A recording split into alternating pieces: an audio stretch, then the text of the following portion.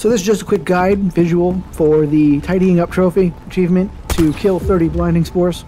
You're going to see these randomly in levels, any random places.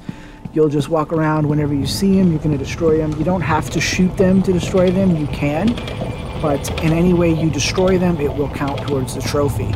They're the yellow-green balls that if you get too close to them, they magnetize right towards you and they get stuck on you, explode with gas, and stuff like that.